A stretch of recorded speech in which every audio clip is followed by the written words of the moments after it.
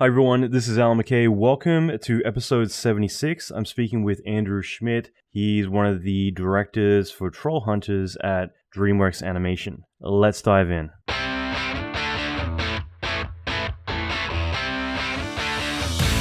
Welcome to the Alan McKay Podcast. Alan is an Emmy Award-winning visual effects artist and mentor to many leading industry experts. Listen in as Alan talks with other industry leaders in film, video games, and visual effects about their experience, lessons, and methodology. Alan will teach you pivotal advice to fast-track your career, better your skills, and reach your ultimate dream job. Check out the latest episodes on alanmckay.com.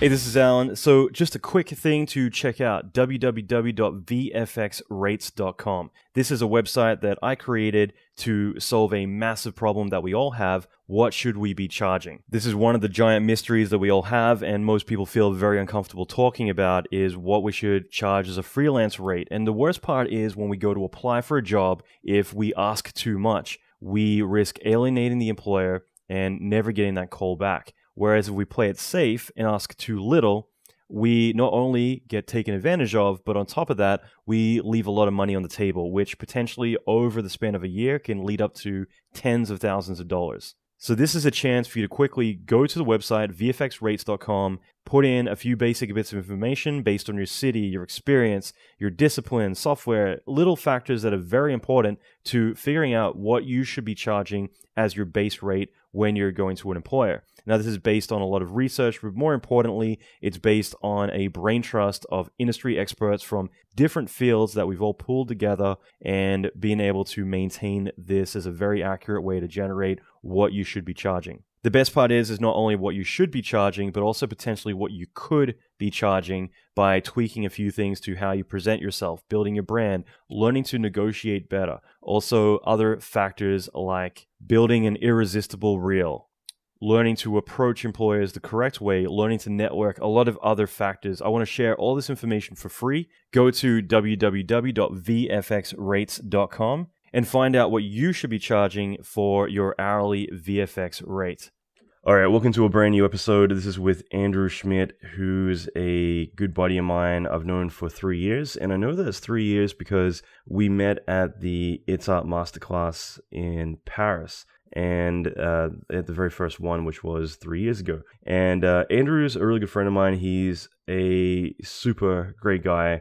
I was really excited to do this just because Andrew's got such a vast amount of experience within the industry, obviously doing a massive stint at Pixar for quite some years, and before that getting to work on projects like one of my favorite movies, The Iron Giant, Prince of Egypt, and on and on. What I've really loved is each year that I've attended the IAMAG Master Class, Andrew's talks have always been one of my favorites, just because they have so much more substance than a lot of the surface level stuff that we might typically expect. And usually they kind of take you on a bit of a journey through his career, his insights, but more importantly, a lot of the life lessons he's learned on his journey to wherever he's wanted to go at that portion of his life. And I thought this would be really great to talk to him, just because not only can he talk a lot about his humble beginnings and how he got started and his journey of working internationally at quite a young age, but also more recently, a lot of the transitions he's experienced as well. So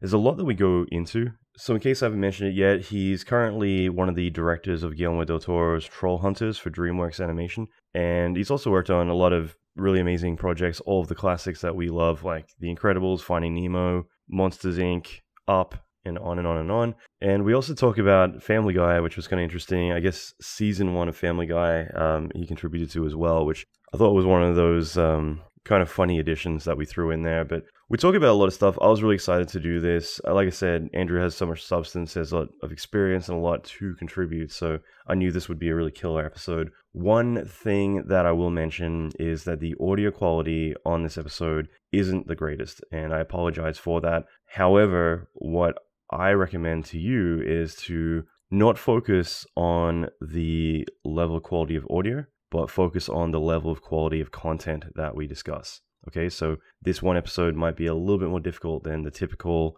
audio quality that we usually have. I always take pride in having really great quality in all the episodes. This one, unfortunately, just didn't turn out quite the greatest. However, like I said, focus on the quality of the content that we discuss. Finally, I'm just going to mention that if you enjoy this talk, I believe you can get Andrew's It's Art Masterclass talk, and by the time this is out, they'll be out as well. So I'll leave a link if you want to ever access that. I think it's like $10, something like that. It's not too much. So if you want to check that out and learn more about Andrew, you can do that there. And of course, in the show notes, you can check out all the information about him. So if you go to www.alanmckay.com/76, so 76. All right, so let's dive in.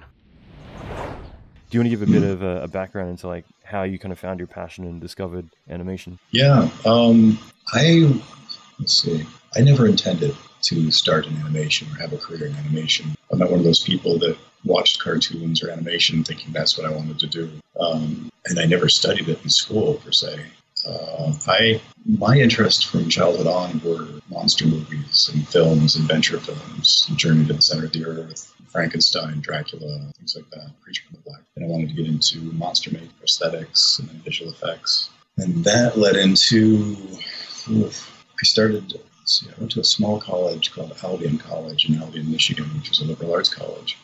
And I didn't do well academically in the beginning, and then I fell into taking some art classes. And so it wasn't until I was in my late teens, early 20s when I actually started taking art classes at college. And from there, I tried to, they had more of a fine arts program there. So I was studying fine arts, and I started to sort of engineer my own classes in film and animation and things like that, just to try and, find out more about what I really wanted to do, which was, get into special effects and things like that. Mm-hmm. So I engineered a few classes of some filmmaking. I did some matte painting, and this is all pre-digital. I did matte painting on glass, and I touched on some animation, studied some animation, and that was really kind of the beginning. And then, just as I tell everybody, it's about this business is a lot about making connections. I had a very dear friend who had gone abroad, and she was traveling in Scotland and England, and she came across a studio there that was starting up in 89, 90 called Amblimation, which was Steven Spielberg's studio. Mm-hmm. They began to build up a 2D studio to do a film called Five of Goes West, the second film for this character, Five. And so I finished college, a 4-year college with a visual arts degree and kind of no direction, and ended up doing construction for a year when this friend, Jamie Folio, called out of the blue and said, "Hey, I'm in London, I'm working at a studio here, and they're looking for people. I know you wanted to get into animation and film. Why don't you send your stuff in?" So I sent in my life drawing portfolio, and I got hired as an in-betweener. This was 1990. And so I packed 2 suitcases and moved to London and started working at Amblimation on Five of Goes West as an in-betweener. And I ended up staying in London. That studio stayed open 5 years. I think they folded in 95. And we did Five of Goes West, We're Back at Dinosaur Tale, and Balto, Journey of Courage, three 2D films. And that studio folded into DreamWorks. They took a large number of people from that studio and brought them to LA to form DreamWorks. So that's how I ended up in Los Angeles working at DreamWorks back in 96. Man, yeah, I'd been doing this is more 3D, but I'd been doing a little bit of 3D. I think I just started doing my first big project around 96, such a long time ago. And I love that because you look at Amblination. I found a tongue tie. Sorry, tongue. It's a tough one to say. Yeah, it is tough. Amblimation. Yeah. The rest of today, I'm going to be walking around trying to say it over and over. But yeah, you look at that, and then you're right. How it spawned to DreamWorks. That essentially was huge, like one of the big ones that a lot of anime came from, especially. That's really amazing. It's just kind of curious because it's been so many years since I've thought about this. But what's the hierarchy like? I'm just kind of curious about that. Like when it comes to in-betweeners and keyframers, let's say, in terms of, I guess, the industry, if you're more of an in-betweener, was that more kind of like, how many, let's say, of them versus keyframers were there typically in the studio? Whoa. Because typically these days that all gets outsourced. You don't get to see it in the same shop. Yeah. Well, it's broken down by team and by character mostly. So you would have a supervisor who would head up one certain character. Like on Balto, I was on the character Steel, who was the villain. And so you had a supervisor who was in charge of the character and did all the main animation, key scenes. And then under that animator, there were several, under that supervising animator, there were several other animators, 4 or 5, who handled the bulk of the work, and under them were assistants, and then under them in-betweeners, so sort of a pyramid. Mm-hmm. I don't know, maybe per team there were 5 or 6 in-betweeners. Mm-hmm. And just so initially starting out, like for you, kind of just supplying your life drawing portfolio, like was it pretty easy to kind of get your foot in the door that way, or was it more kind of luck, or how do you feel in terms of, let's say, for everyone else who is applying, what do you think were the key things that got you in? Obviously, talent being one of them, but do you think some of that also played into having connections, or your work standing out more than others? I think it's a little bit of everything, you know. It's not going to be one thing more than the other. It was, you know, my life drawing portfolio was pretty strong, but I wouldn't say it was brilliant. You know, some of the stuff I see now, I'm just blown away about it. Right. But it was also, this was at a time when I think they were doing in London, there was Roger Rabbit, a few other films that they just didn't have enough people to do all the work. And so they were really looking to bring in people from all over to, you know, film studios. And something ridiculous, like 4 or 5 feature films being done at the time. The animation business was booming, and there were a lot of small studios that were busy as well. So there was the luck of that, the need. There was being prepared, of having a portfolio ready, and there was some persistence where I, you know, called the producer, Steve Hickner, quite a few times and badgered him. And then there was also having someone in the studio that knew me, who was champion. Tell him, hire this guy, he's good, you know, get things done. Yeah. And so it was, you know, a good group of things. That's cool. And you're right. I mean, I think that you got to plan all of those things. I mean, half the time, it does come down to that, because it can be such a competitive field, especially animation, and especially, you're right, then when things are really booming in terms of getting some mainstream feature animation happening, whereas opposed to Disney and a couple other key players being the ones producing all the content. That's cool. Yeah. You never did any short films early on in your career, did you, or did you? No, I didn't. I mean, I did some in grade school, some claymation and things like that, but I have to admit, no, I never did a short film. I've always felt that I admire people who have done that. I didn't. I don't know why. I've just been in the business and busy nonstop since I got in. So. That's a good problem to have. What are your opinions, though? Like, I was curious about this. Do you think it's a good idea for those starting their career to look at doing short films as a way to build their career? So not specifically for the sake of passion, but more because, you know, this is something that may establish them and help kind of jumpstart their career? You know, my personal opinion, I think so, yes. And I don't know what Pixar's hiring practices are now. I'm not there, so I can't really speak for Pixar, but I can talk about, you know, when I was there and I was part of the crew that was looking at portfolios and doing some hiring. And that was one thing that would impress me.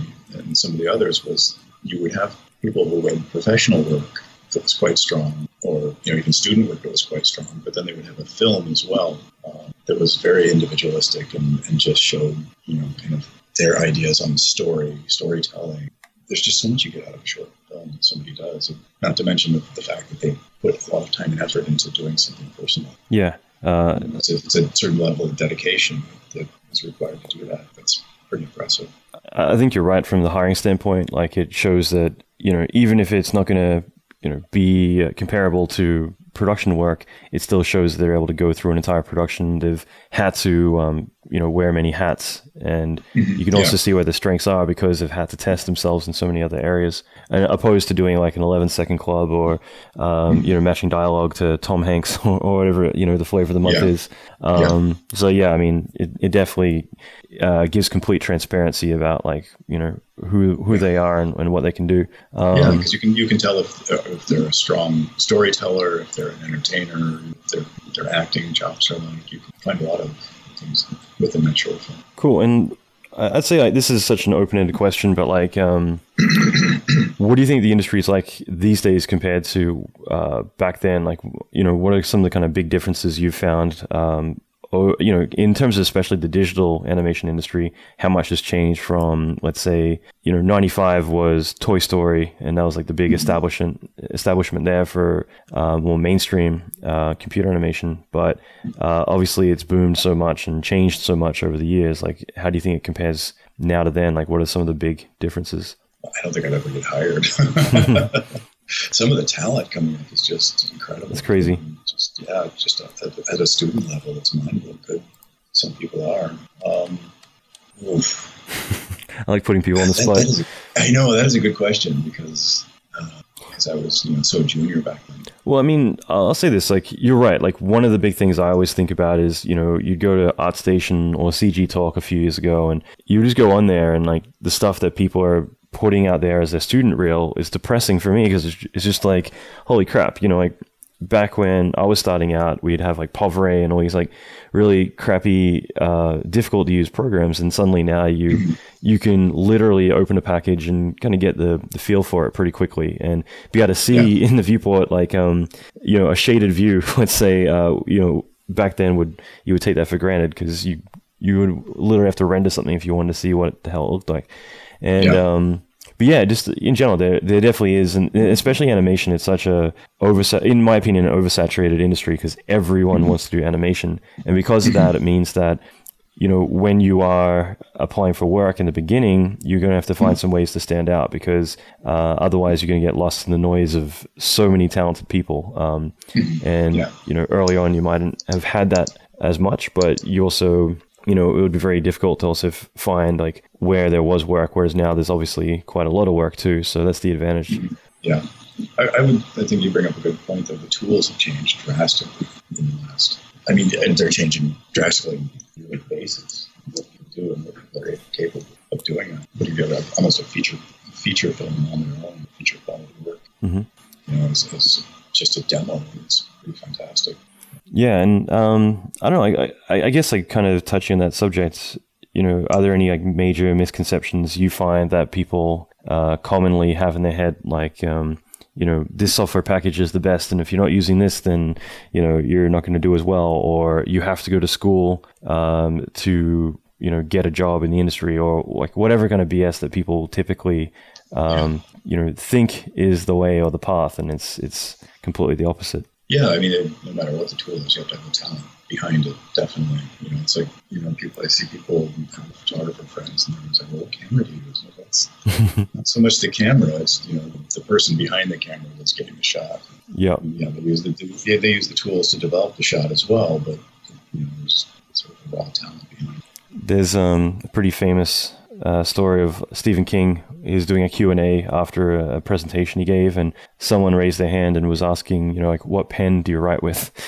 It's just one of these, like, okay, I'm shutting this conversation down. This is the stupidest question I've ever been asked. You know what I mean? And you find that there is a certain naivety to that. Do you, kind of talking on what you said before, but like, do you have any advice for people starting out, like when they first break into the industry, ways to kind of make themselves stand out from everyone else? I think there's something to be said for one thing I discovered that was a bit difficult for me was when I was at Pixar. I became very much a specialist in just animating, and that's what got me in there. I had a certain quality to my reel and my animation that they really liked, and that was my strength. And so I went into Pixar with that strength of being an animator and being able to do a certain type of acting or action shot and entertainment quality and things like that. And then when it came time to leave Pixar, I found I had some other talents and strengths, but not as much as I needed. I was pretty much still strongly animation based as an animator. And suddenly I'm trying to get out of this world, and I see everybody knows a lot more than I do.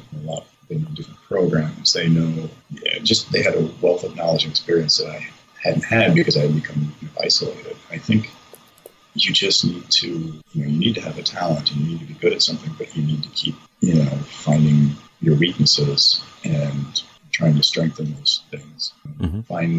I didn't understand much about storytelling, so I took a writing course, and that taught me a lot about storytelling and writing and building a scene, or act within a scene.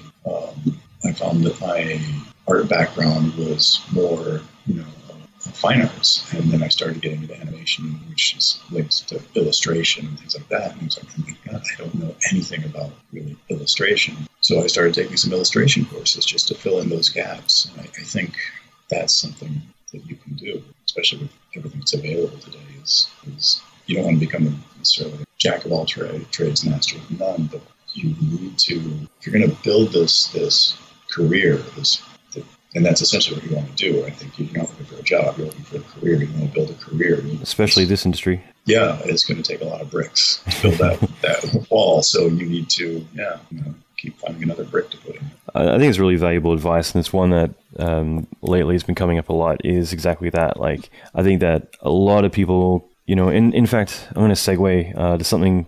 I heard this like Tony Robbins conversation the other day, which it wasn't all woo-woo. It was essentially just talking about growth and, I guess, reciprocity in terms of self-growth, like learning, and then giving back. And more about the fact that typically a lot of people, they learn a lot and they feel like they get to a good point and they kind of just switch off their radar and they're just like, okay, good. Like I've got my bag of tricks, and they feel fulfilled, and that's where they kind of stay. And it just means that you get to a certain level and then you essentially kind of just fall into that safety margin of like, all right, I'm good. Whereas a lot of other people, the ones who, in my opinion, really succeed, have that kind of ping pong effect of growing and then giving back or teaching, because that's a form of allowing them to kind of grow and process the information more, but then kind of ping-ponging back to growing again. And, I honestly think that the more that you constantly are looking at the next level and never settling, that's where, you stay hungry and you kind of keep growing. Sorry, go ahead. I was just thinking, Michael Caine talks about that in his book. I can't remember the name of the book. But he talks about, what we do as, artists, and some people don't like to, talk about animation as art or artists, but we are in a sense like, we're collecting things from our lives, what we do to express ourselves. But it's a community, and community is about taking from other people, but then giving back as well. So there's a certain amount of sharing that we need to do to grow. Yeah, absolutely. I mean, as you said, looking at the surrounding areas, and that's something I've mentioned a lot. I came up with like a really tacky way to coin phrase it a long time ago, but your trifecta. In other words, like looking at the three areas that are kind of closest complement what you do.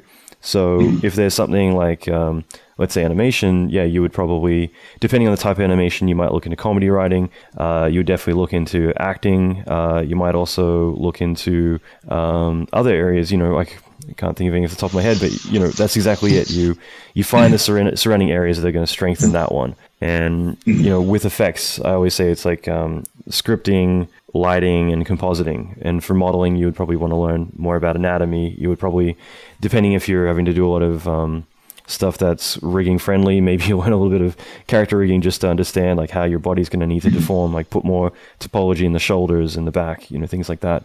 But on top of that, maybe life drawing, just to understand weight, absolutely, and balance and structure and all the same motion and things like that too.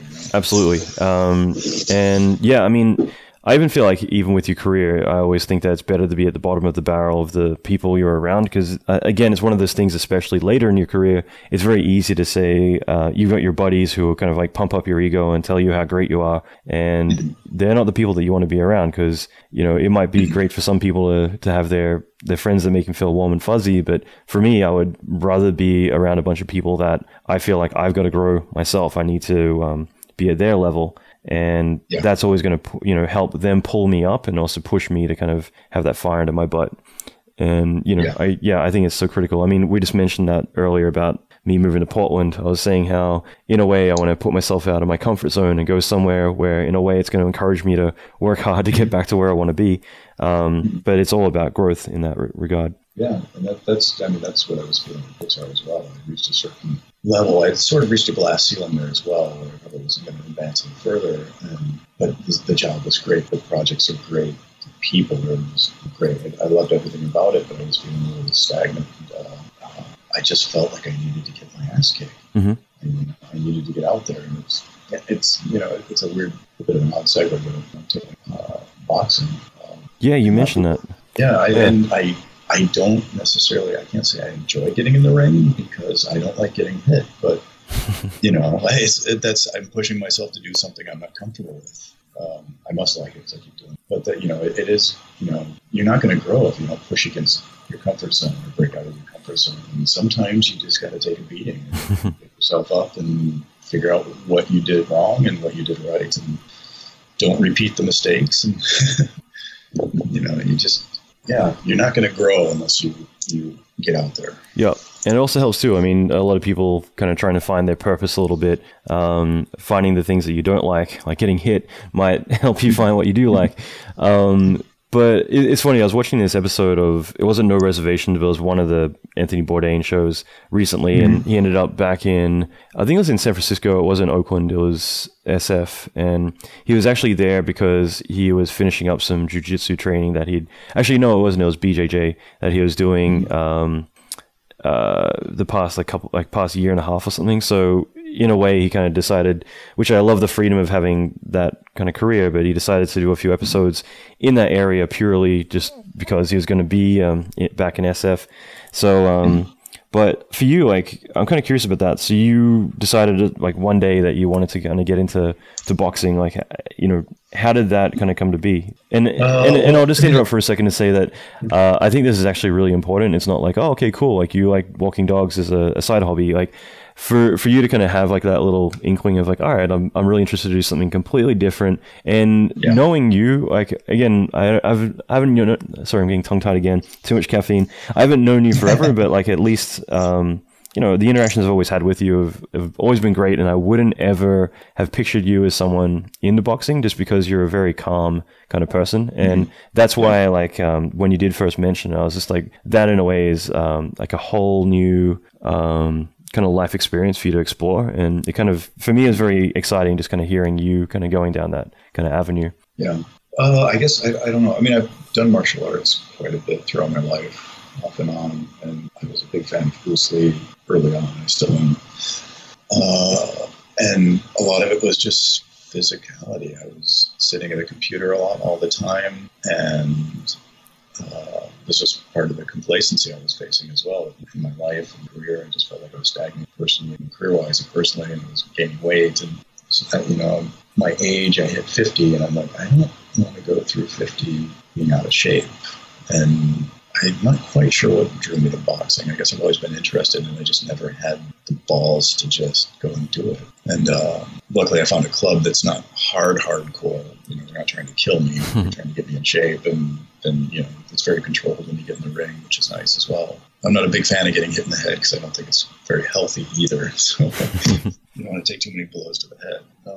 But again, part of it was, I did feel a certain fear about it. It's I'm not going to back down from this. I want to face this. I want to get in there and face this and see what I can learn about it. And how do I feel after I come out facing something I don't like to do, or that I kind of have an apprehension about doing.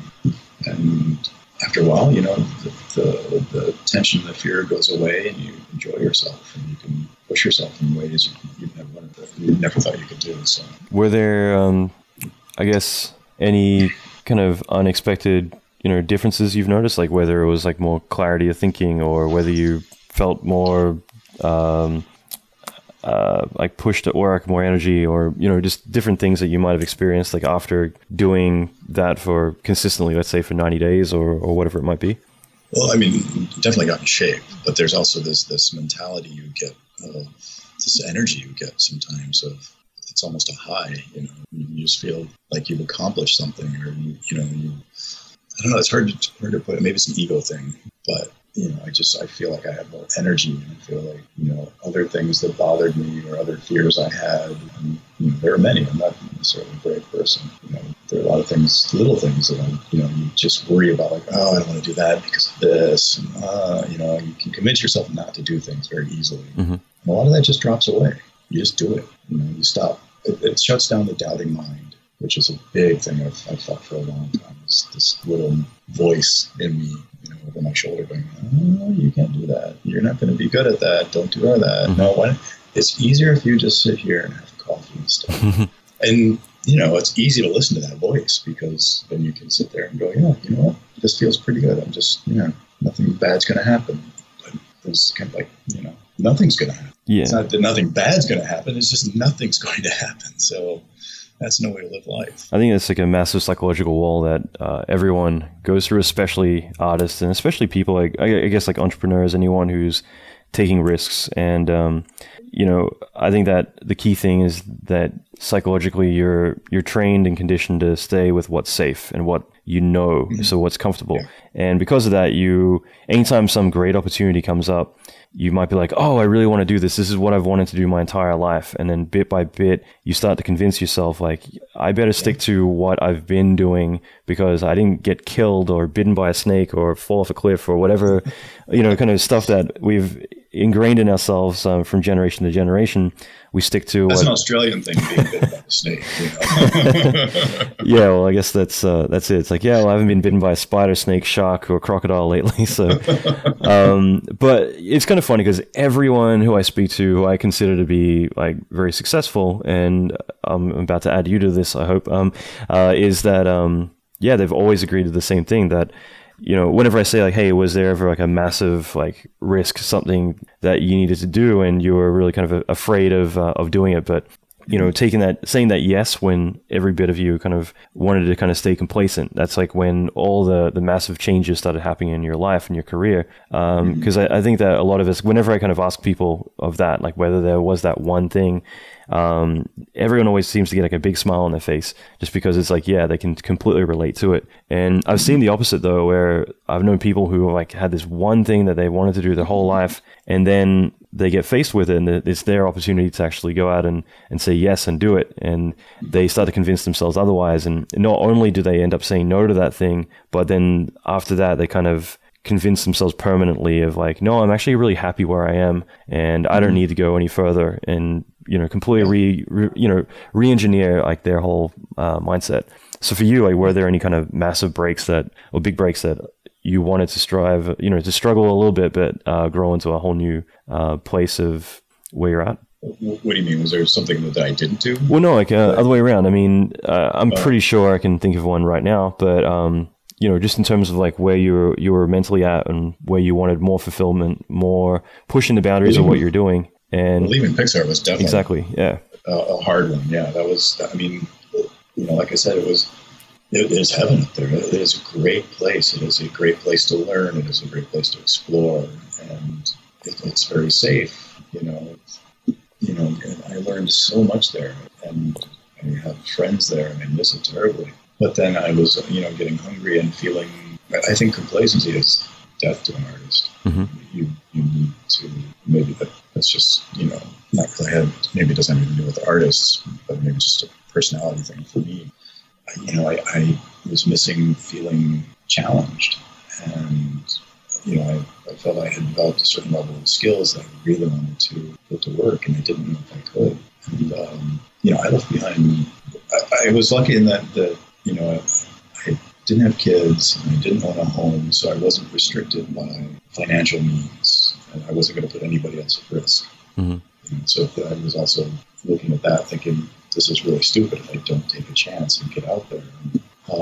I got some really good advice from somebody, and I cannot remember who it is, but he told me, because I was feeling the need to leave Pixar for a while. And he said, "You're feeling the push, right?" I was like, "Yeah, I feel this like push, like I need to get out." He said, "Well, you need to wait until you find a pull, something on the outside that will pull you out instead of something that pushes you out." And this is again where luck stepped in.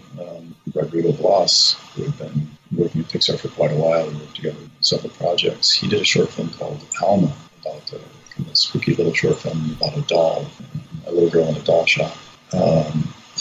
Because of that short film, and this is where doing your own personal work can come in handy, because of that short film, he got noticed by Guillermo del Toro, and was contacted by del Toro, and del Toro said, "Why don't you come and work with me at DreamWorks when we try and do a film together?" And so Rodrigo jumped at that opportunity. That was beginning of Trollhunters, as well as developing Alma as a feature. Mm-hmm.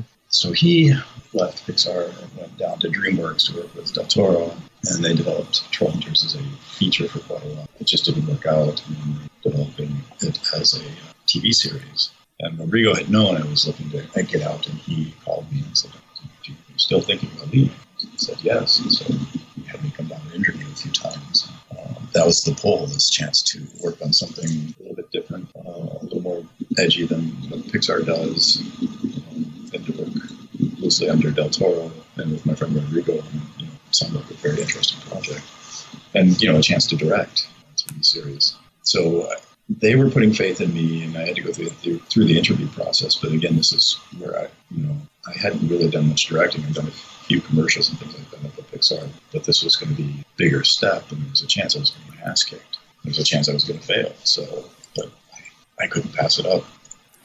So I left behind a very steady job, a very high income. I left behind a lot of money up there, because I had bonuses and long-term incentives and things like that. Mm-hmm. And I took a pretty hefty pay cut to come down to Los Angeles to work on Trollhunters, because TV just doesn't pay what feature does. But I have found the work much more fulfilling, much more challenging. I was just ready for it. It's nothing against Pixar. I'd done what I could do up there. Right. It was time to go for me.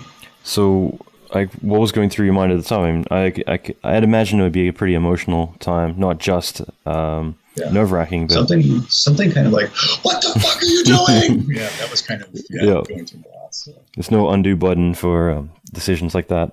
No. Was there any moment where you kind of decided, like, okay, this is the right move, and it's not the end of the world? Because obviously it's not, but you still don't want to rock the boat with something that you've kind of grown to love. I never, that was part of the thing that I think that made me realize it was the right choice, because I never really had any doubt. I had, some apprehension, some worry about, there was some nervousness about it, but it just felt right. It seemed the right choice.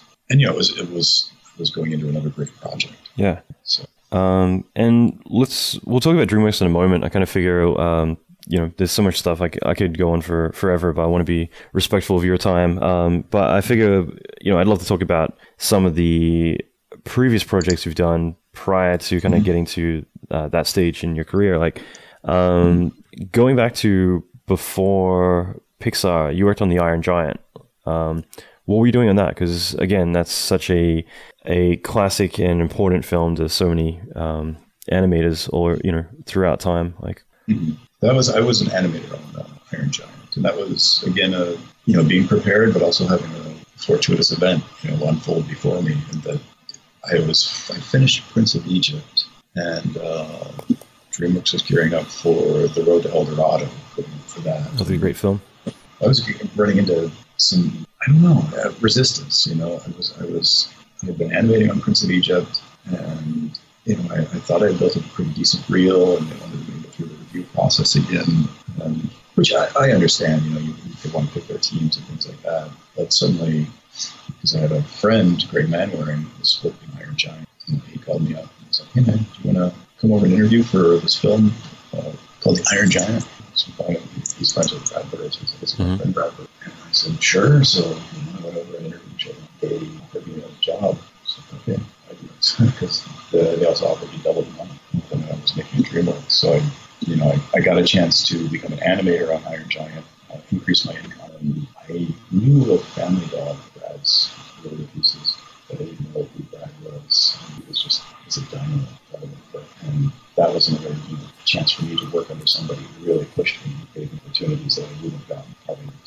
Brad brought in a lot of people who were sort of junior, gave a lot of us a chance. Mm-hmm. But we even had a different studio. We had supervisors, but we worked sort of on a different structure. We got nice acting scenes that could have gone more to supervisors and more advanced animators. So he took a chance with us, and by doing that, by giving somebody ownership, and this is something Pixar does as well, when you give somebody some responsibilities and ownership of the film, they really step up and challenge people and an opportunity to show their strengths and do it. So I was able to get some good scenes to animate there, get to work with Brad for that project, and we can make some great connections and some really great. That's cool. I mean, obviously you got to work with Brad Bird a bunch of other times after that too, I'm sure. But yeah, I did, and mainly because of that opportunity to work with him once and be on his radar. afforded me the chance to work with him again. I was going to say, I had no idea that you worked on Family Guy. I have to ask, like, what was that whole experience like? That was bizarre. I enjoyed it too, because once again, I worked with a couple of friends, and I'm trying to remember when, I think it was after Iron Giant. I ended up out of work for about 6 months, looking for work, and then maybe not so much looking for work, just taking some downtime. I got hired on to Family Guy, and this was, I think, the first season as a sheet timer, just timing out animation. And it was just an interesting, bizarre experience to kind of, for me, guess at the timing of the animation that would get sent out to Korea for them to animate it. I was just thinking, can we just animate this? Could probably do it quicker and easier than guessing at this time. I'm not sure how long I worked. How long I stayed there. But it was fun. It's a different, TV's definitely different. Yeah, no, I bet. I really bet. And I guess from there, like, when you going onto Pixar, I mean, obviously that's a pretty monumental part of anyone's kind of work history. So what was it like? I mean, when you initially approached them, like, how did it all happen? And more importantly, like, what was it like when you initially started out there? Because they had just finished doing Toy Story, and Monsters, Inc. was their second project, right? Let's see. They did Toy Story, then a Bug. Yeah, you might have noticed some hesitation in my voice because I was just saying, I'm like, wait, I mean, it's a little early in the morning, but yeah. It's so long ago. I'm trying to place I know. It's like I'm skipping something really important here. Yeah. I came up and I worked, I think the third film was Monsters, Inc., and that's the one I came in. And that was also because I worked with Brad, and they were, he knew my work, but it still wasn't easy to get in. I had applied a few times and received rejections. And I think it was actually the third, I had my third rejection letter. And, I'm trying to put the story together, and I'm trying to remember it properly. You know how some people, stories change over time, but this is how I remember. I had gotten my third rejection letter from them, and I got a call from, again, my friend Greg Manwer, and knows Brad. He said, hey, I just heard Pixar's hiring. And I got my rejection letter, but I just got rejected. So I called them again and said, I heard you guys are hiring, and I just sent my stuff up there, and they said they'd take a look at it. And that's, one of the things I've learned. Sometimes no from a studio or rejection from a studio doesn't mean no, you're not good enough. It just means the door's not open right now. So don't stop knocking. Keep trying. And that's, so I knocked again, and this time the door opened. But I got in for it. I didn't really have any CG experience. I had, for Prince of Egypt, we had done a little bit from all the background slaves. I had some experience with CG animation, but they hired me on the strength of my acting and my 2D reel, and with the idea that they would train the group of us that came up from Iron Giant, Iron Giant, and they decided they would train us on the computer system there. And we were supposed to go through a 10-week training program, and for that being a 2-week training program, they decided the best way to learn is to just throw you in the water and learn to swim. There you go. Yeah. So threw us in, and we started doing bits and pieces on Monsters and Inc. Up to speed. Yeah, it was a great experience. It was a little nerve-wracking. It took me a long time to feel comfortable doing CG. About 3 years, I think, before I started to feel I had a handle. Yeah, what was it like for you? I mean, going from not having any 3D experience at all, and going into like a whole new world. I don't know. For me, like, I can't even remember what that's like to learn. Like, these days, if you want to learn a new 3D package, you already know enough of them that they're all the same. And that's one thing that, again, I think so many people don't seem to understand, is that if you know one or two, you know all of them. And but when you're starting out, it's like a whole new concept. It's a whole different world. I mean, for you already said it, but like, how intimidating was it to kind of go in there and be like, okay, put down your pens and pencils because you don't need them anymore?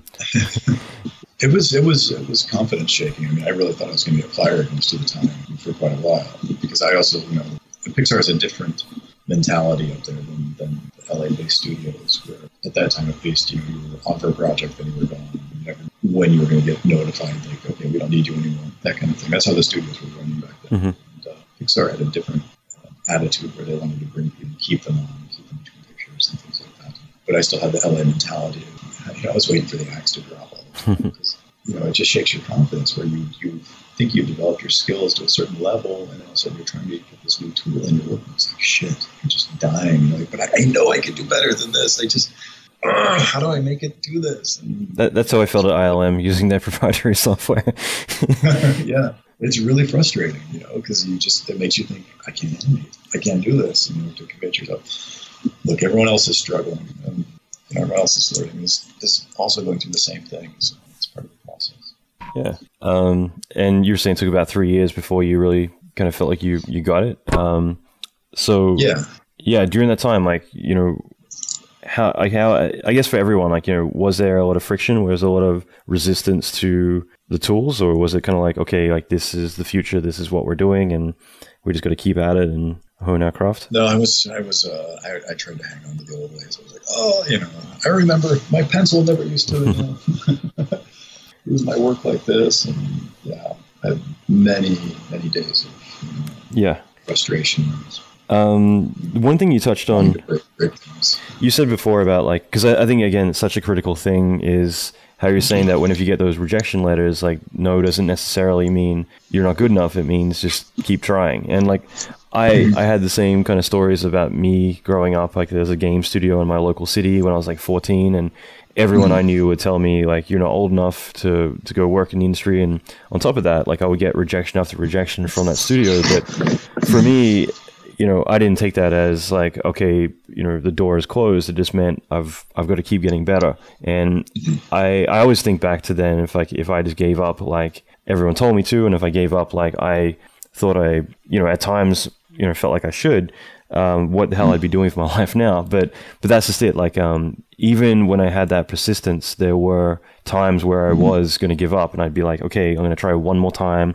And if my reel isn't good enough, then I'm going to quit. And, but that's just it. Like, I think it's just that persistence. Like, if anything, it's, I feel like it's an endurance test for the industry, because if you're going to quit, then it says you're not right for this industry, because as you said before, this is a career. It's not a job. There's no such thing in visual effects, or 3D, I should say, that is just like a job where you try it out like Starbucks. Yeah.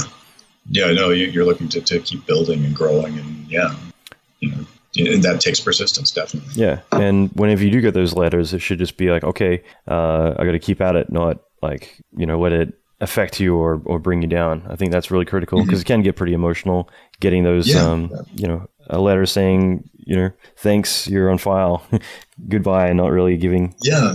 Well, the first thing that hits you is like, I'm not good enough. They don't want me. I'm not good enough. It brings up all those doubts you get usually, about your capabilities. And sometimes it helps if the studio gives you a little information. I don't know many places that do that. It's usually very generic. Pixar used to try and give a little bit of advice about what the weak point was, or if you can find somebody that you admire, or somebody who's willing to give you a good critical review, you can find out what you need to work on. Actually, I'll segue for a second. That's a good point. Were there any mentors that you had around you? And I feel like, we're all constantly, even people that might have been in the industry as long as us, we, you can still get so much from those relationships. But for you, were there any kind of key mentors along the way, or people you turn to, I should say, for inspiration? Oh, yeah. Yeah. I mean, I owe a lot to Rodolphe Guénedin, who's the animator who took me under his wing and basically taught me to animate. That's cool. I met him in London, and saw my work, liked my drawings, and he brought me onto his team as in between. I've worked with him off and on, and known him, for a long time. And if it wasn't for him, I probably wouldn't be doing what I'm doing. Another one was Christophe Sarand, who was also at DreamWorks. I think he still is head of animation. Early on, he was one of these people who I would, try some things, try some animation, and I would show it to him, and he would honestly but brutally, dissect my work. Things like, I remember bringing him some work one time, and he just flipped through it and dumped it in the trash can, and he was just like, wow, start over. And it was painful, and he wasn't being an asshole or anything. He was just being honest. It's like, this, you can do better. And so I dug in and tried, and I did better. He didn't just, dismiss me completely. He gave me what I needed to do. Good shit. So, goodbye. Yeah. He's like, try something else. He gave me pointers on what I should look for, what I needed to do. So he was one. James Baxter, I had the opportunity to work on James Baxter, and I would take my work at DreamWorks and learn from him. That's cool. And then, yeah, a lot of those people were great. And I guess I wanted to ask you this earlier because you kind of touched on it at the very beginning. And I'm going to try one more time and say you going to Amblimation. I know it's like animation, but it's kind of funny because Christina always butchers. I think it's because she's slightly dyslexic or something, but she always butchers the M's and N's. And I've always been able to say criminal, animal, like it's fine. But yeah, Amblimation. There, I got it. Yeah, I can't say anthropomorphize. That's that one. Just anthropomorphize. Yeah. Cool. I think we need some alcohol. I think this would. There we go. Yeah, but like.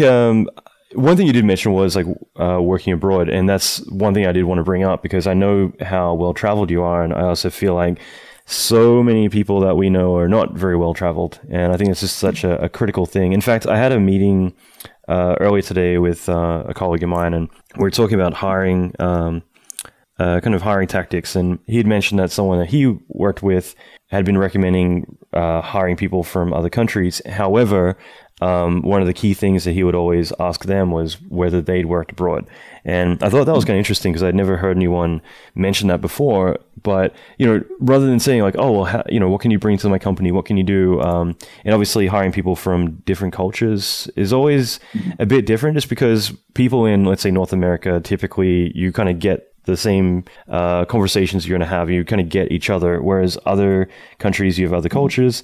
So I thought it was such an impactful thing to hear that kind of question raised where it's, you know, hiring people from other places that have worked in other cultures, because it does kind of recalibrate you a little bit. You've got to start thinking a little bit more about how people communicate. There's so many things that, you know, underlying things that lay into that. And for you, like, what's your opinion? Like, how impactful do you think it is for artists and everyone to travel and to work in other countries and in other countries and cultures?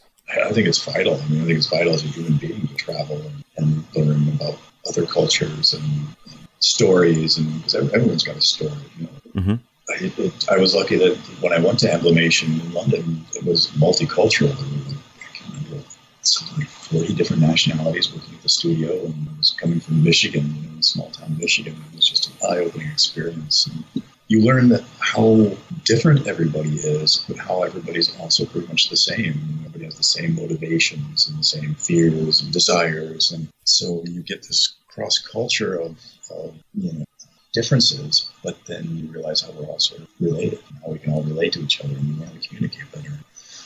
Yeah. I think communication is what we do. I mean, we're communicating an idea, you know, on screen somehow, and it's key. So what better way to learn to communicate more clearly if you learn from other people and other cultures and see how to communicate more clearly and how it's all related. Actually, yeah, I think you're right. Actually, that's a really great example too, is about communication. Because again, the more you travel, and I think working too. I think working is a whole different ball game. But like working in countries that English, let's say, isn't their native language, you learn so much more about yourself and how you need to communicate. And I think it ends up echoing through everything that you do in the future, because you don't take it for granted that you both speak the same language. You got to start really thinking about how you can say something and also how it can be misinterpreted, you know, all these things. Actually, one of my friends, he was a Disney animator. He went to work in Spain, and he kept saying, okay, all the time.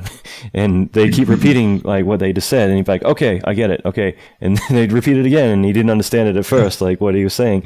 But, you know, it's just these little things I think are so critical to you know, I guess the underlying theme here is growth with everything we're talking about. But yeah, for people to kind of go off and go work at Weta or go work in Japan or China, you know, just completely alienate yourself and adapt. And when you come back, you kind of grow as a human being more than just growing your career.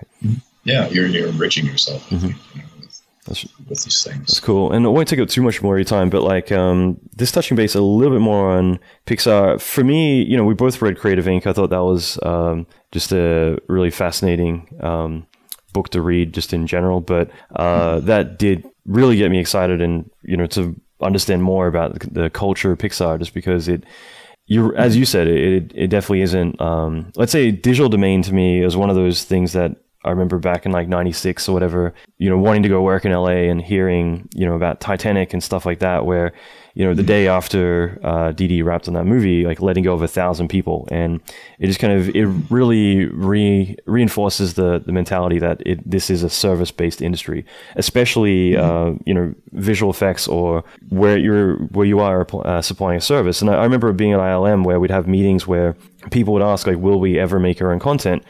And of course, the answer would be no, because you look at Pixar, one of the most profitable companies on the planet, and they're making their own content. But the thing is that Lucas, in terms of the empire, the umbrella, you had Jack Films, you had Lucasfilm, you had all these other sections of the bigger company doing their own content. So ILM was a service providing industry. If you had a TV commercial, we'll create the sparkly dust. That's what we would do. But with you guys, like having that more family orientated, we will invest in you and you invest in us kind of mindset, I think is really great. But it also means that a lot of the lessons that you guys learn, you don't lose every time a project ends and a new team gets built. And that's one thing that I've seen so many times, where we'll have a dream team on one project and then we go, everyone gets let go, and then the next project comes up a few months later and we're hiring a whole new team of people, and it's just frustrating because you've got to learn the same mistakes over and over and over.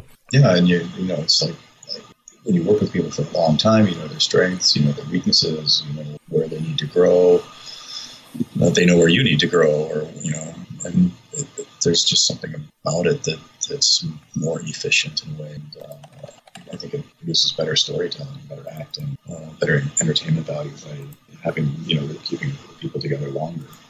I guess, and again, it's such an open-ended conversation, but or question. But what do you think were some of the things that you really took from working, a huge chunk of your career at the leading, one of the leading animation studios in the world, who in essence pioneered a lot of what we are doing in terms of tech and a lot of the movies that they're doing? Like, was there a lot of things that kind of carved you out to who you are, or things you hold on to these days that just were, I loved like the story of the brain trust, having every project.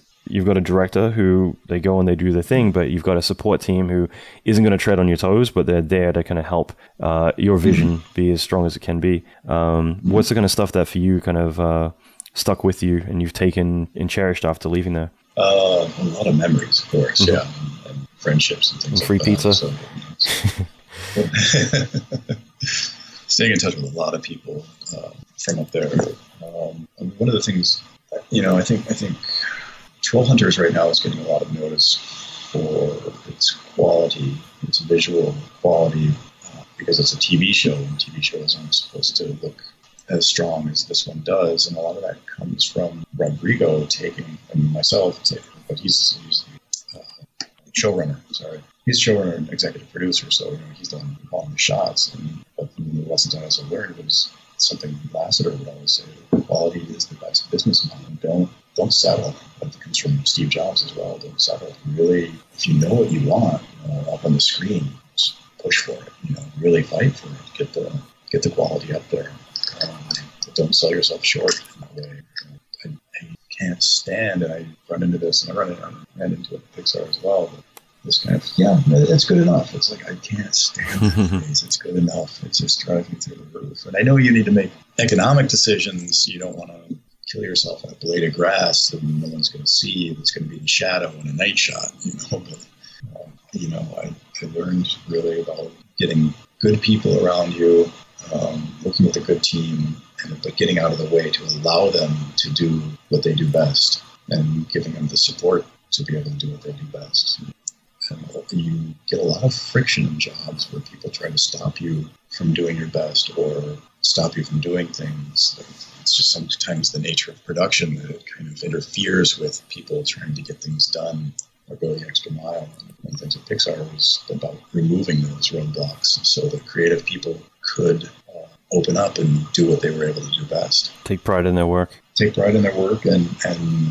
go that extra mile, give them ownership of what they're doing so that they're willing to make that effort. Because once it's up on the screen, it's up on the screen forever. So. That's always been my philosophy, is that, once it's published, like once the project's over, you can never go back and change it. And it's been, even for the crappiest TV commercials I've worked on, I'll still see stuff and I'm like, oh, they use the wrong element in comp, or whatever, they decided to screen that thing, or they decided that'll do. And I've gone through those phases myself for a while where I kind of just got complacent, and then it's only been the last 6 years, I think, that I kind of got that passion back where, I really want to go the extra mile, because again, like I want to make this the best it can be. And, once it's up there, it's gone. You can never go back. You can never change it. It's part of history. Yeah. And especially the projects that you're doing where, it's something that does affect people, like you're going to, families are going to go watch that. They're always going to look at it. And, it's, in a way, it has so much more meaning than some bullshit vampire movie or sci-fi thing or whatever, that at the end of the day, I still want to do the best work I can. But when I get to work on things like Flight or things that are actually good movies, opposed to, go watch it on a date and hope you, get laid at the end of it. I'm sorry, I'm going to say it. Just, something that just, you're passing time. It's not relevant, Or is that something that, like, the type of stuff that you've worked on in the past, are the things that are going to stick with someone for the rest of their lives? They might, like, cherish that moment going to, see the movie with their parents or whatever, and it's critical. And it's because people care about the projects that they're working on, and when they care, they put extra care into it. And so sometimes it's, when you are on a project that isn't great, it's, trying how to get people to care about it, how to get yourself to care about it. It's finding, something that makes you find a reason why you're doing it. Yeah. And like with Trollhunters, I mean, you've been tied to that project for a while, and I like how, I like the fact that, like, whenever we've hung out, it's kind of always been, I feel like things have changed so drastically for you each time from, would have been like 3 and a bit years ago. Well, I guess it'd be 3 years ago this month. Happy anniversary.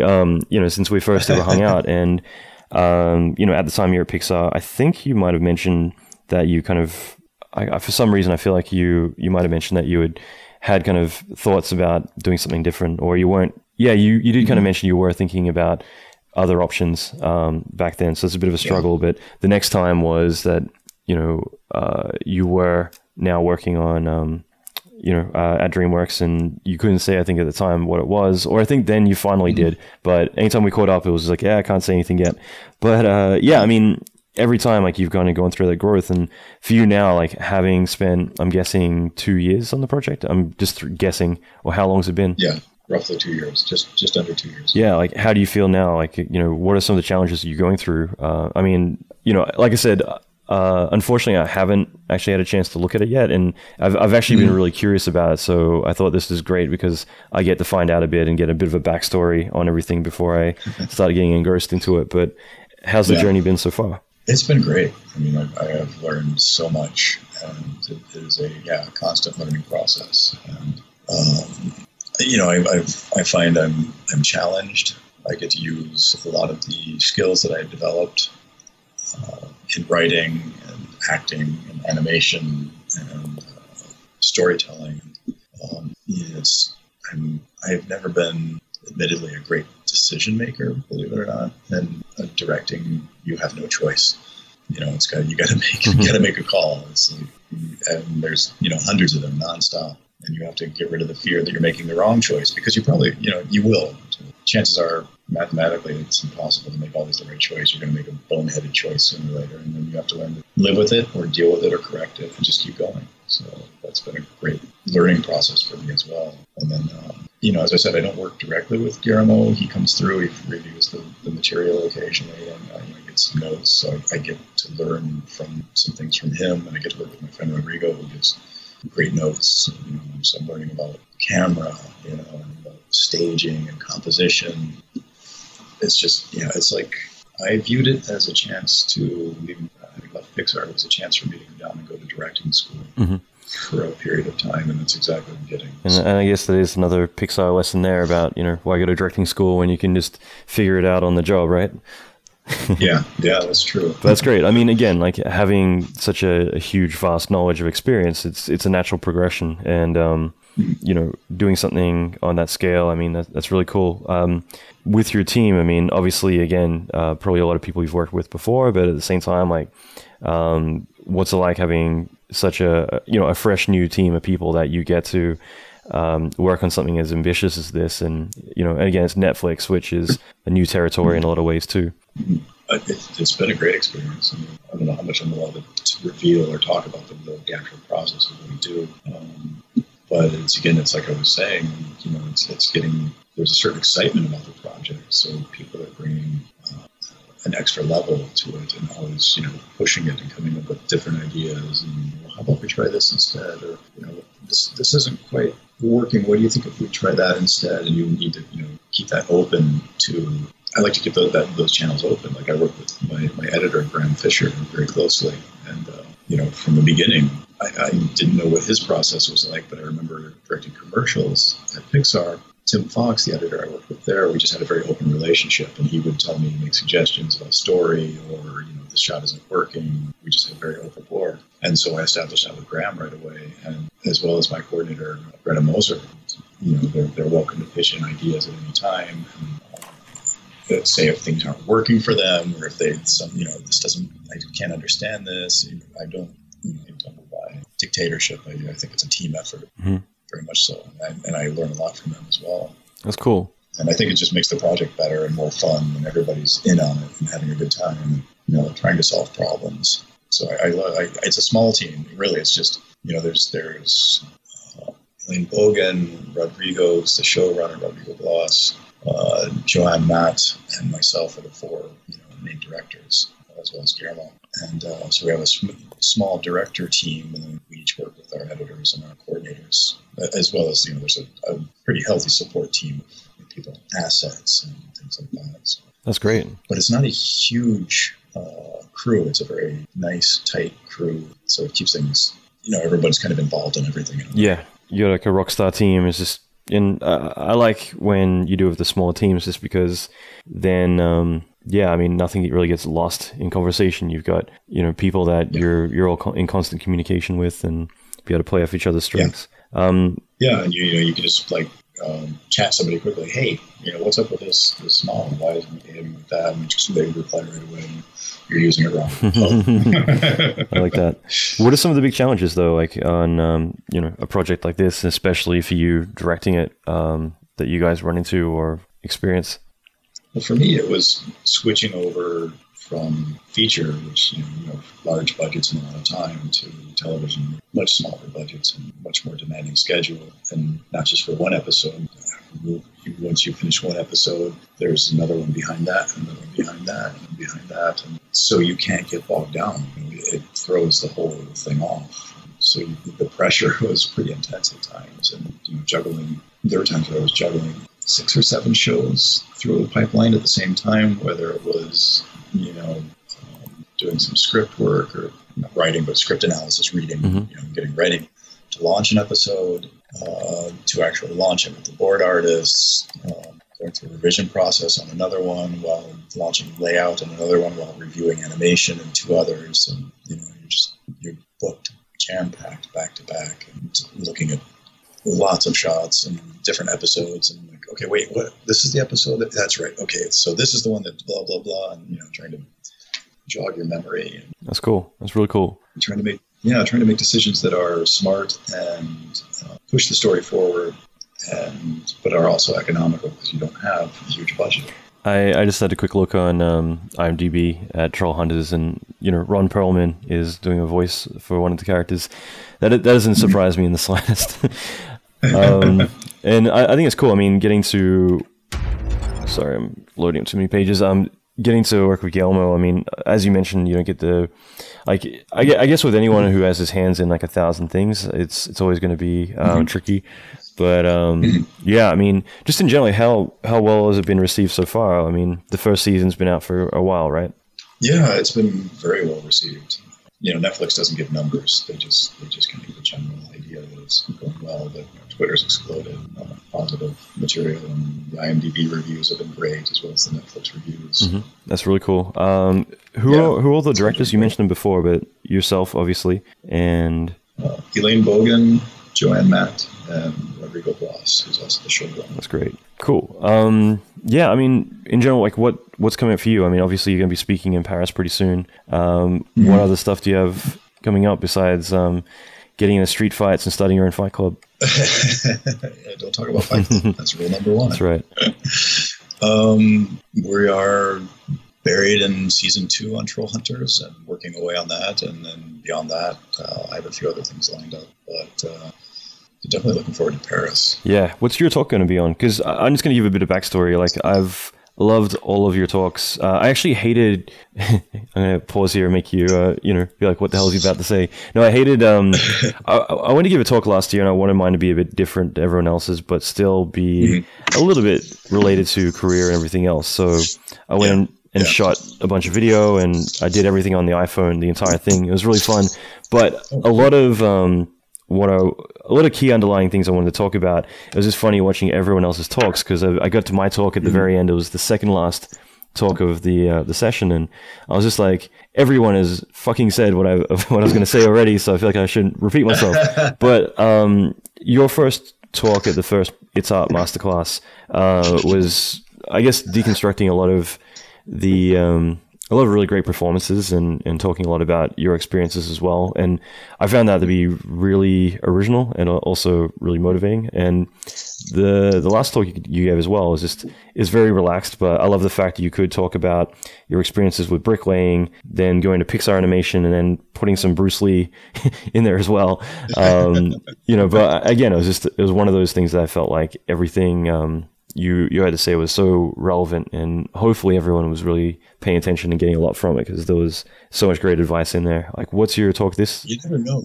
This year's experience as a first-time director, basically. I'm just going to talk about things I've learned, a little bit of what we talked about here, and just that transition from like being in a comfort zone to being in a very uncomfortable zone. Learning lessons sometimes the hard way. So that's basically what it's going to be about. So stuff like first day of directing, make sure you fire someone to set an example. And exactly. Yeah. That's awesome, man. I'm really looking forward to catching up. And I think your talk's going to be amazing. So I'm looking forward to getting to sit and... What day is yours on this? I always get put on like day 3, I think. To be honest, like I heard, I was listening to a podcast the other day, completely different thing as a entrepreneurial podcast, but one of the guys, he's holding an event this month actually, and I guess a lot of people are getting upset because he hasn't done his talk yet, and I want to steal his speech of saying like the reason he hasn't done his talk yet because he wants to leave it to the last minute, so that way it's the most relevant. So because I haven't actually figured out entirely. There's a bunch of different subjects that I want to cover, and I'm trying to figure out whether to what I want to talk about. Part of me wants to talk about more how to run a business and launching your own studio, because it's something I've done a lot, as well as help launch a few other companies. But part of me also wants to do more technical director stuff. So like how to automate everything that you do, so that way you're able to, the bits that you do are actually relevant rather than, the cog bits that can be automated. I don't know, but yeah, it's going to be the last day, which I vowed this time to make sure my talk's done before I leave, because the last time I ended up just alternating between the bar, the stage, and writing my talk. Yeah, I hope I can see it. We have to leave Sunday again. This is the other problem with working on television, is getting time off. It's just But either way, I think it's going to be great. I'm excited just because there's so many awesome people coming this year that it's just going to be really fun. Like, Neil Blevins, obviously, and he's going to bring Kat. Oh, he's going to make it.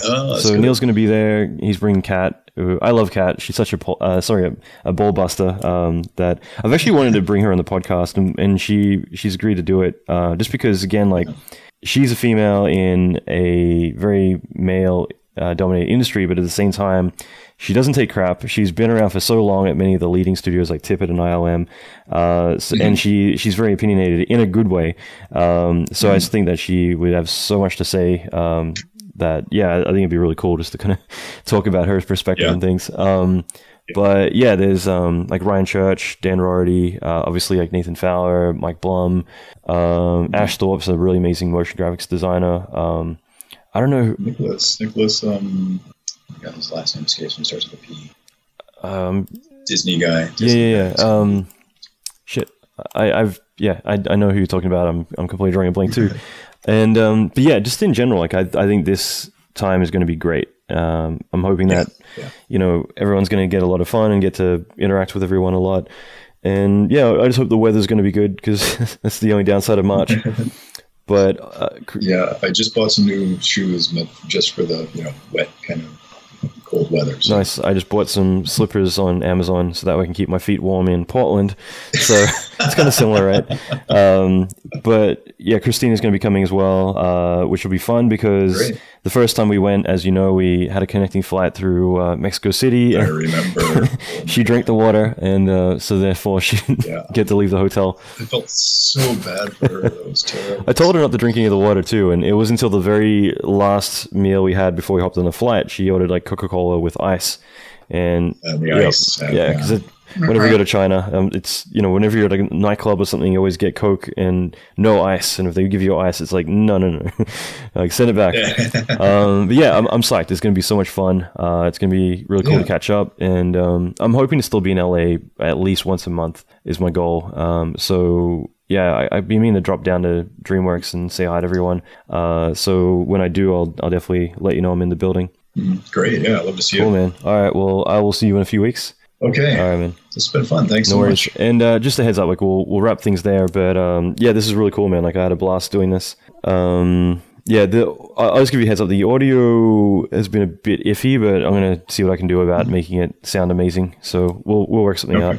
And I'm going to start publishing these pretty soon. I'll give you a heads up because I want to try and get as many out before the event. So I'll let you know, and I'll send links to everything. And also, if there, like, I'll get my assistant to gonna go through all the whole episode and kind of mine it for links, references, and everything that we can post in the show notes. But if there are other links that you want me to provide, I'm more than happy to add those in. Sweet. Cool. So yeah, just let me know if there's anything. Do you have a personal website, by the way? I usually ask that, and I totally forgot to, but I had a feeling you don't. So I do not. Yeah. So that's another one. I need to get some of my stuff up online and get a little self-promotion going. So I'm just sorry to cut you off. Like I was just gonna say, I'm curious about that. So like, is that one thing that you want to make a bit of a goal this year? Is to start building kind of your presence as a director and more establish yourself now? Because you were mentioning at the very beginning that obviously DreamWorks, and again, I'm not recording any of this, but you mentioned that DreamWorks wasn't really publicly promoting you guys, but on top of that, is it something you personally would like to do a bit more of this year, is get your name out there? Yeah, I think so. I mean, I just think it's, this is, all of it. Yeah, I mean, yeah, it's a critical part, it's... Yeah, you got to do some groundwork. Yeah, that's cool. Well, we can talk about that stuff, but I'd be happy to help out any way I can. Are you represented yet? Like, I'm assuming you are. I just let my manager go. Okay. Because I don't like the deal. He didn't get me much on this, signing on to DreamWorks for the next show. And, he wanted a percentage, and it was like, he kind of balls things up. I'm not going to give you a percentage for a job that I got me, and then I had to go in and renegotiate my salary. No, you're not getting anything. Yeah. So we parted ways. So besides your manager, though, because it's the one thing I've kind of learned a lot about recently is, how much of a difference there is between an agent and a manager in that regard. But like, do you currently have like an agent that you're working with? No, I don't. I'm unrepresented right now. I think this is part of the decision why I didn't stick with my manager, because he was good. He's great. He's meant to have your back. That's the number one difference, I guess. Is Yeah. It's just that I'm going to be at DreamWorks doing this. I'm working under an A-list director right now, doing a show that's getting a lot of notice. And there's going to be probably shows attached to this, so this is going to last for a while. So I didn't see the need to have someone mooch 10%. Yeah, and setting up meetings for me at studios where I'm probably not jumping jobs right now, because it's not, as well as anybody in this business, it's hard to get things made. Yep. That's the hardest thing, and I'm getting things made right now under Guillermo del Toro. So yeah. I can't ask for a better situation than that. I can suffer through the money for a while, but I don't want to go to Fox and develop a film that's never going to get made. Yep. I better get more shows under my belt. actually have something to show. And that's one thing, again, like it's something I can't speak of directly, but I've got a few friends that I've worked with Guillermo, and that's one thing that he's always been good about, is that I guess if you get to get more personal time with him, he's definitely someone who keeps people around. Like I've got one of my friends, I cannot remember his last name, it's actually been exactly 10 years, I think, but he worked with Guillermo on something and ended up being his art director ever since, after like one, couple of meetings of working together. But there's a few people that he's going to be like, okay, I like working with you, and therefore that's, everything I do is going to have you tied to it in one way or another, which is always great. Yeah. Rodrigo, my friend, has that relationship with them. So far he likes what we're doing, so. Great, man. All right, so that is it. I hope you enjoyed this episode. Again, apologies for the audio quality, but I hope you still managed to pull a lot of diamonds in the rough, I'll say, from this episode. I want to thank Andrew again. It was so awesome getting to chat about everything. I definitely feel like this episode for me is really inspiring, and I got a lot from it. Like I said, if you want to find out more about Andrew, or you want links to the talk that he gave this year at the Paris It's Art Master Class, I'll leave links to all that in the show notes.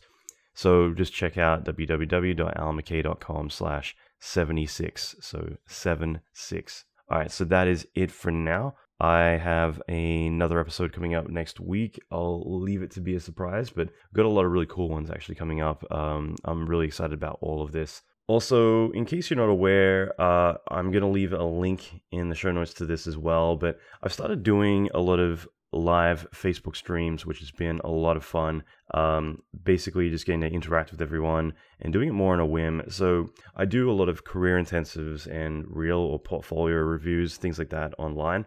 But this is a little bit different, where it's just off the cuff. I get to jump on and do Q&A, or I get to do like a live class and teach something. There's a lot of different stuff. So it's, technical things as well as career related and everything else in between.